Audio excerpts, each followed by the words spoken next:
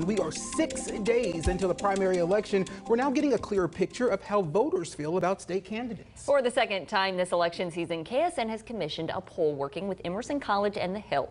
We surveyed 1,000 Kansas voters about the top statewide races. Jonathan Ketch from our sister station in Kansas City breaks down the results.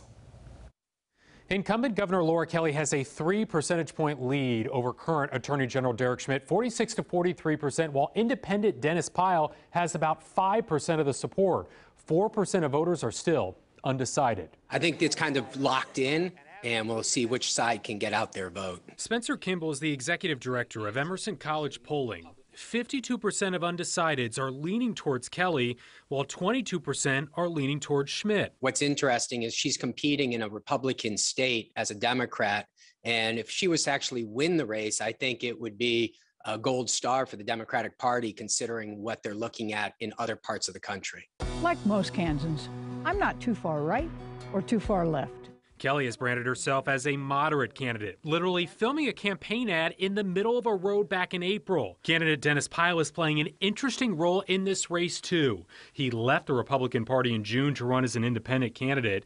Kimball says the 5% he's garnering is the difference in this race. The conventional wisdom would be if you've got a Republican third party, if that candidate stays in, that should help the Democrat. If that candidate was to leave, their vote would ideologically fall more with the Republican per se.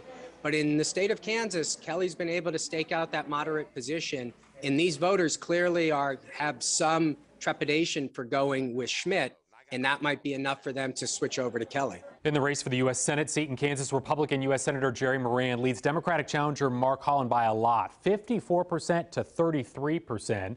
In the race for Attorney General, Democrat Chris Mann leads Republican Chris Kobach by a razor margin, 44% for Chris Mann, 43% for Chris Kobach.